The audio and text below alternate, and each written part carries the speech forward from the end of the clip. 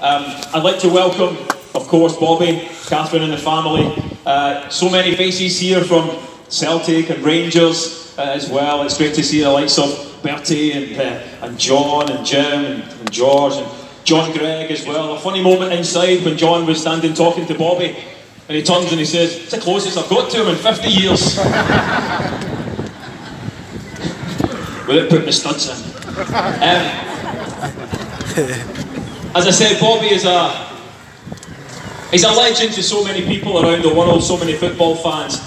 But we're here today because, you know, we all know Bobby, or many of us know Bobby, and Bobby he's one of us. And that's the reason why we're here, to pay our respects, and that's why this statue is here in Saltcoats and not at Celtic Park, because Bobby, above anything else, is a Saltcoats man and a Three Towns man.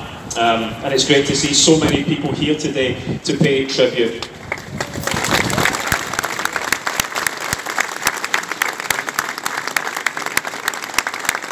Bobby's friend and teammate and fellow Lisbon Lion, John Clark, along with Tony Savage, the father of Corporal William Savage, are going to be unveiling this marvellous John McKenna statue in just a few minutes. Before though, that, to speak on behalf of Bobby's family, I'd like to welcome up onto the stage Bobby's nephew, also Bobby, to say first and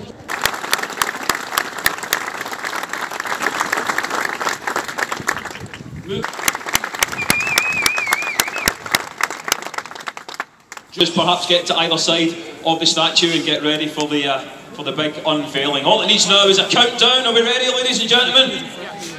10, 9, 8, 7, just pull up 6, 5, 4, 3, 2,